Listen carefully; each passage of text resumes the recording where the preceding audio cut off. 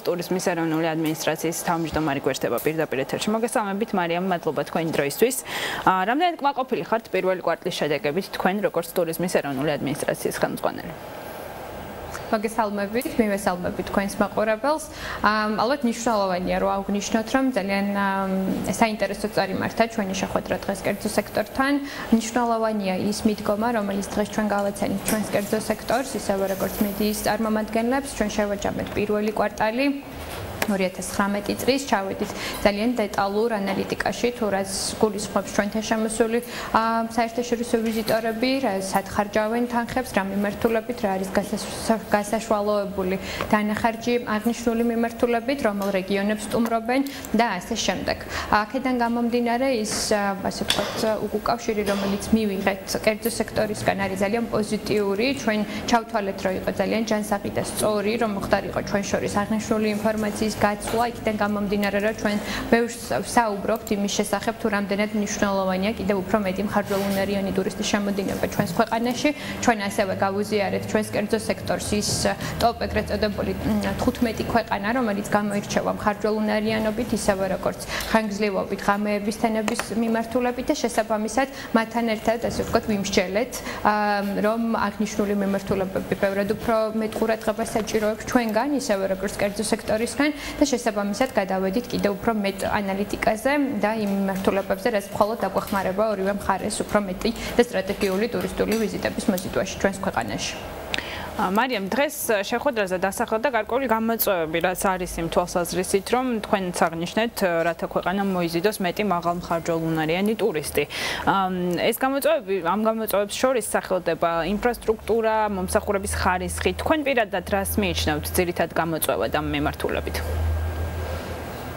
ბუნებრივია, რომ ორივე შეგვიძლია განვიხილოთ იმ გამოწვევად, რომელიც დღეს ჯერ კიდევ არის ჩვენს ქვეყანაში, თუმცა მნიშვნელოვანია, რომ აღვნიშნოთ ის მიდგომები, რომლებიც დაინერგა 2019 წლის დასაწყისიდან. თქვენ მოგეხსენებათ, რომ წლის დასაწყისში ეკონომიკისა და მდგრადი განვითარების მინისტრმა თავად გამოხატა ინიციატივა, რომ სახელმწიფო ბიუჯეტიდან ტურიზმის სექტორისთვის და არა მხოლოდ გამართულიყო უამრავი გადამზადების პროგრამა, რომელიც ხელშეუწყობს ერთის მხრივ მათ, ვინც და ამ ეტაპისთვის არიან დასაქმებულნი ტურიზმის სექტორში და ასევე ხელშეუწყობს იმ ადამიანებს, განსაკუთრებით რეგიონებში, რომლებსაც ამ ეტაპზე არ აქვთ, ასე ვთქვათ, დასაქმების საშუალება ტურიზმის სექტორში. აღნიშნული პროექტის ფარგლებში ტურიზმის ეროვნული ადმინისტრაცია განახორციელებს უამრავ სატრეინინგო პროგრამას. მნიშვნელოვანია, რომ აღინიშნოს ის, რომ ეს იქნება სრულებით უსასყიდლოდ მიწოდებული ნებისმიერი ადამიანისთვის და ჩვენ ვსაუბრობთ მთელი საქართველოს მასშტაბით რეგიონებში, ისევე როგორც თითო რეგიონში შეიძლება განვიხილოთ რამდენიმე დაბაქალაქი, რომელიც სტრატეგიული მნიშვნელობით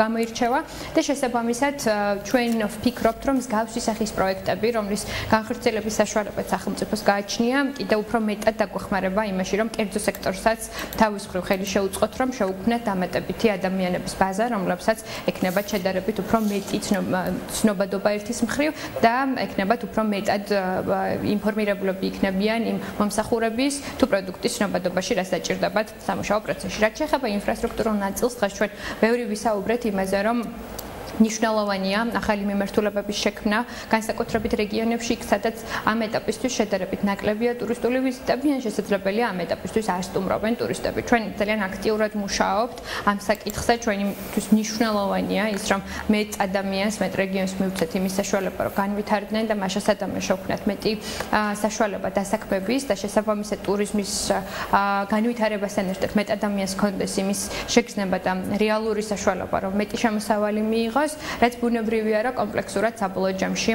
მიგვიყვანს იმ მდგომარეობამდე, რომ აღნიშნული გამოწვევები აღარ იქნება, ასე ვთქვათ, აქტუალურ გამოწვევებად. თუმცა, რა თქმა უნდა, ეს ყველაფერი უნდა გავიაზროთ, რომ ეს არის ის სამუშაო პროცესი, რომელიც დაწყებულია, ბუნებრივია, რომ ასე ვთქვათ, იმ დინამიკიდან გამომდინარე, რომელიც არსებობს ტურიზმის განვითარებაში, რა თქმა უნდა, დაჭირდება შესაბამისი დრო, მაგრამ ალბათ ყველაზე მნიშვნელოვანია იმის აღნიშვნა, რომ ამაზე აქტიურად მიდის მუშაობა და ჩვენ ძალიან გვიხარია, რომ კერძო სექტორი ძალიან მხარს გვიჭერს აღნიშნულ ინიციატივაში. გასაგებია, თუ განიხილება საქართველოში ფრენების ზრდა განსაკუთრებით დაბალ ბიუჯეტიან სეგმენტში და რა კომპანიები მოიაზრებიან იმისთვის, რომ ქართულ ბაზარზე შემოვიდნენ სავარაუდოდ ამ თვალსაზრისით გარკვეული მოლაპარაკებები მიმდინარეობს. Როგორც მოგეხსენებათ, ეკონომიკის სამინისტრო თავისუფლად კურირებს ორ ძირითად მიმართულებას ტურიზმის სექტორში, ეს არის ტურიზმისა და ავიაციის სექტორში, ეს არის ტურიზმის ეროვნული ადმინისტრაცია, ისევ როგორც გაერთიანებული აეროპორტები, შესაბამისად ეს არის ძალიან სწორი სინერგია, თუ როგორ ხდება ერთობლივად ორი სტრუქტურის მუშაობა, იმისთვის რომ იდენტიფიცირება მოხდეს სტრატეგიული სამიზნე ბაზრების და როგორ შეგვიძლია რომ ერთობლივად მოვიზიდოთ მეტი ავიაკომპანია და მეტად ვემუშაოთ ადგილობრივ კომპანიებს იმისთვის რომ მათ სწორი ასე ვთქვათ დაგეგმარებით და ქვეყნის ინტერესებით და ქვეყნის სტრატეგიების გათვალისწინებით განახორციელონ და დანიშნონ მეტი დამატებითი საჰაერო მიმოსვლა. ამ ეტაპისთვის მიმდინარეობს ბევრი მოლაპარაკება, ჩართულია ბუნებრივია შესაბამისი უწყება გაერთიანებული აეროპორტები და მე ვფიქრობ რომ ისინი ბევრად უფრო სრულფასოვნად და ამომწურავად გაქცევენ ნებისმიერ სხვა და აღნიშნულ თემასთან მიმართებაში არსებულ კითხვებს. გასაგებია, მე დასაწყისიც კითხეთ რამდენად თუმცა ერთს დავამატებ. დიახ, გისმენთ. დიახ. თუმცა ეს დავამატებ, რომ ალბათ მნიშვნელოვანია იმის აღნიშვნა, რომ ჩვენ რადგან ბევრს საუბრობთ პირდაპირ რეისების მნიშვნელობაზე, ბუნებრივია ერთის მხრივ ეს არის გამოწვევა, თუმცა ასევე მზარდია ის ტენდენცია, რაც გულისხმობს საერთაშორისო ავიაკომპანიების შემოდინებას ქვეყნის აავიაციო ბაზარზე და დღეს ჩვენ კერძო სექტორს ძალიან დიდი სიამაყით გაუზიარეთ ის ციფრი, რომელიც გულისხმობს დაახლოებით 25%-მდე ზრდა საჰაერო გზით გადმოსული საერთაშორისო ვიზიტორების, რაც თავის მხრივ პირდაპირ პროპორციულად არის იმ სტრატეგიაში, რომელიც ქვეყანას გააჩნია აღნიშნული მიმართულებით. მე დასაწყისშიც კითხეთ, რამდენად კმაყოფილი იყავით პირველი კვარტლის შედეგებით, თუმცა ამაზე პასუხი არ გაგიცეთ, მაგრამ მიუხედავად იმისა, რომ რიგი ქვეყნებიდან პირდაპირ პასუხი ვერ მივიღეთ, მაგრამ ამ შემთხვევაში სხვა რაღაცაზე მინდა აქცენტი გავაკეთო. მიუხედავად იმისა, რომ რიგი ქვეყნებიდან პოზიტიური ტენდენცია ნარჩუნდება, მათ შორის ევროკავშირის ქვეყნებიდან არის ქვეყნების, რომლებიც იყვნენ ჩვენი ძირითადი, ესე ვთქვათ, პარტნიორები იმ თვალსაზრისით, რომ იქიდან შემოდიოდა ბევრი ტურისტი წლების განმავლობაში და აქ გვაქვს კლება, მათ შორის არის თურქეთი და ირანი. საიდანაც მნიშვნელოვანი კლება შეინიშნება და რაც ალბათ აისახება კიდეც ტურიზმის მაჩვენებლების ზრდის ტემპზე, შესაძლოა უფრო მეტად გაზრდილიყო ამ კლების გარეშე ტურისტული ნაკადები. როგორ ფიქრობთ, რამდენად აისახება ეს ტენდენცია საბოლოო მაჩვენებლებზე და რა არის მიზეზი, რის გამოც ასეთი კლება გვაქვს ამ ქვეყნებიდან? მაშინ უმთავრესად დაუბრუნდები თქვენ კითხვას, რამდენად კმაყოფილნი ვართ არსებული შედეგებით და ჩვენ აუცილებლად ხაზი უნდა გაუსვათ და მაშინ პირდაპირ გავცეთ თქვენ კითხვას პასუხი, რომ ნამდვილად ის მონაცემები, რომლებიც პირველი კვარტლისთვის შეჯამდა, არის საკმაოდ პოზიტიური და ყველა ჭრილით ეს ეხება საერთაშორისო მოგზაურს, რომელიც არის დაახლოებით 2%-ით გაზრდილი, ასევე საერთაშორისო ვიზიტორებს, რომლებიც 1.1%-ით არის გაზრდილი და ტურისტული ვიზიტების მაჩვენებელი, რომელიც თავის მხრივ გაზრდილია 5%-მდე, უმთავრესად მიმართულება, რაც ჩვენი ასე ვთქვათ წარმატების ინდიკატორია, ეს არის დანახარჯები ტურიზმის სექტორიდან და ჩვენ მოხარულები ვართ, რომ პირველი 2 თვის 2019 წლის მხოლოდ პირველი 2 თვის ფარგლებში საქართველოში შემოვიდა 334 მილიონი ამერიკულ დოლარზე მეტი, რაც დაახლოებით ციფრებში რო გადავიყვანოთ არის 15 მილიონი დოლარით უფრო მეტი, ვიდრე წინა წლის ანალოგიური მონაცემი, შესაბამისად ამ მონაცემებზე დაყრდნობით ბუნებრივია, რომ ძალიან პოზიტიურად შევაფასებდით არსებულ სურათს. რაც შეეხება თქვენ შემდეგ კითხვას იმ ქვეყნებთან მიმართებაში, სადაც შეინიშნება კლების ტემპი, ასე ვთქვათ, პირველი 2 თვის და 3 თვის მონაცემებზე დაყრდნობით, ალბათ გამოვყოფ ორ მიმართულებას, ეს არის თქვენ ახსენეთ თურქეთი და ახსენეთ ასევე სასომხეთი, როგორც მახსოვს სომხეთი თუ არა, მაშინ ჩვენ დავაზუსტებთ ირანი და ირანი. ხო, სამი ქვეყანა, კი ბატონო, სამი ქვეყანა უნდა გამოვყოთ თურქეთისა და სომხეთის მიმართულება და თქვენ თუ სტატისტიკურ მონაცემებს, ასე ვთქვათ, უფრო დეტალურად ჩვენ მზად ვართ რომ გავაანალიზოთ, გულისხმობს იმას, რომ კლება ძირითადად ეხება იმ მიმართულებას, რაც არის ერთდღიანი ვიზიტები და როგორც მოგეხსენებათ, ერთდღიანი ვიზიტების კლება არ აღინიშნება და არ შეიმჩნევა და არავითარი ეფექტი არ აქვს ტურისტულ ვიზიტებზე, სომხეთიდან სხვათა შორის მატებაა ტურისტულ ნაწილში, თუმცა იქიდან გამომდინარე, რომ ერთდღიანი ვიზიტების რაოდენობა არის, ასე ვთქვათ, შემცირებული, ჯამურად საერთაშორისო ვიზიტორების და მოგზაურების ციფრში შეინიშნება კლებად. აქედან გამომდინარე, ჩვენი ძირითადი კრიტერიუმი არის ტურისტული ვიზიტი და რადგან ტურისტულ ვიზიტებზე ჩვენ გვაქვს მატება, შესაბამისად ამ ტრენდსაც შევაფასებთ საკმაოდ პოზიტიურად. რაც შეეხება ირანს, ირანზე როგორც მოგეხსენებათ, ჩვენ შემუშავებული გვაქვს შინაგან საქმეთა სამინისტროსთან ძალიან ეფექტური მუშაობის და მხარდაჭერიდან, მათი ძალიან დიდი მხარდაჭერიდან გამომდინარე, შევიმუშავეთ ეგრეთ წოდებული სარეკომენდაციო სამოგზაურო ჩამონათვალი ყველა იმ ადამიანისთვის, რომელიც ირანიდან მოგზაურობს საქართველოში ტურისტული ვიზიტით, იქიდან გამომდინარე, რომ მათ არ ჰქონდათ არავითარი შეფერხება საზღვრის კვეთისას. ეს არის ის ალბათ ყველაზე სწორი კრიტერიუმები, რაც გულისხმობს იმას, რომ ტურისტს უნდა ჰქონდეს, როდესაც მოგზაურობს ნებისმიერ ქვეყანაში, ნებისმიერ განვითარებად ქვეყანაში, მათ შორის საქართველოში. ეს გულისხმობს იმას, რომ ტურისტმა უნდა შეძლოს და წარმოადგინოს ორმხრივი ავიაბილეთი, დადასტურებული სასტუმროს ჯავშანი, ან თუ წინასწრებით არ აქვს გადახდილი სასტუმროს ჯავშანი, მას უნდა ჰქონდეს იმის საშუალება, რომ ფინანსურად, ასე ვთქვათ, საჭიროების შემთხვევაში მოსაზღვრეს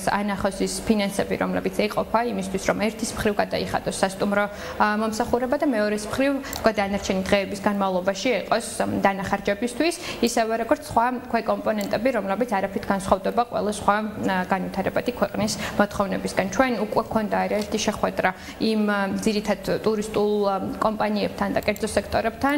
ჩვენ გაუზიარეთ აღნიშნული ჩამონათვალი, ასევე მოხდა გაზიარება აღნიშნული ჩამონათვალის გართენებული აეროპორტების მეშვეობით ყველა იმ ავიაკომპანიასთან, რომელიც ახორციელებს პირდაპირ საჰაერო მიმოსვლას ირანსა და საქართველოს შორის და შესაბამისად ჩვენ ვფიქრობთ, რომ აღნიშნული მიდგომით და კიდევ უფრო მჭიდრო თანამშრომლობით უფრო მეტად ნათელს მოუფენთ იმ რეალობას, რაც არის, რომ საქართველოს ძალიან მზად არის და მოხარულია, რომ მიიღოს მეტი ირანის მოქალაქე მხოლოდ და მხოლოდ ხას გაუსაურო. ჩვენ დღეს ვსაუბრობთ ტურისტული მიზნებისთვის და შესაბამისად დღეს თამამად შეგვიძლია ვთქვათ, რომ ის ადამიანები, რომლებიც ტურისტული მიზნებისთვის მოდიან, მათ არ აქვთ არავითარი შეფერხება ქვეყნის საზღვრის გადმოკვეთისას.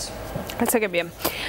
გალთენ ტაგარტის პროგნოზი გამოქვეყნდა რამდენიმე დღის წინ, რომლის თანახმად 2019 წელს ორგანიზაცია ელის, რომ საქართველოში ტურისტების რაოდენობა იქნება 5,300,000, ხოლო შემოსავლები მიღებული ტურიზმიდან 3,600,000,000. რამდენად იზიარებთ ასეთ პროგნოზს და თქვენი პროგნოზი როგორია ამ შემთხვევაში? ჩვენი თქვა როგორც მოგიხსენებათ, საქართველოს ტურიზმის ეროვნულ ადმინისტრაციას გააჩნია სტრატეგია 2025 წლისთვის. შესაბამისად, იმისთვის, რომ 2025 წელს მივიღოთ ის დაგეგმილი შედეგი, რომელიც ქვეყანას გააჩნია, 2019 წლის ბოლოს ჩვენ ვარაუდობთ და უნდა მივახციოთ 3,5 მილიარდ ამერიკულ დოლარს შემოსულს კონკრეტულად ტურიზმის სექტორიდან, რაც შეეხება უშუალოდ ტურისტული ასე ვთქვათ ვიზიტების საერთაშორისო ვიზიტების ციფრს ჩვენ 2019 წლისთვის ნავარაუდები გვაქვს 9 მილიონი საერთაშორისო მოგზაური საქართველოში. მათ შორის ტურისტის მონაცემები რომ ბატონო, მათ შორის ტურისტი რამდენი იქნება უშუალოდ ამის პროგნოზი თუ გაქვთ? მათ შორის ტურისტული ვიზიტებიც ჩვენი ამ ეტაპისთვის მონახაზით დაახლოებით უტოლდება იმ მონაცემებს, რომლებიც თქვენ გააჟღერეთ, 5,2 მილიონ ტურისტი გვაქვს საუბარი. გასაგებია, წარმატებებს გისურვებთ. დიდი მადლობა თქვენი დროისთვის და რა თქმა უნდა მივადევნებთ თვალს, რამდენად შესრულდება პროგნოზები. მარიამ ქრივიშვილი ტურიზმის ეროვნული ადმინისტრაციის თავმჯდომარე გახდათ ჩვენი სტუმარი, ვსაუბრობდით პირველი კვარტლის შედეგებზე და იმ გამოწვევებზე, რაც რჩება ტურიზმის დარგში.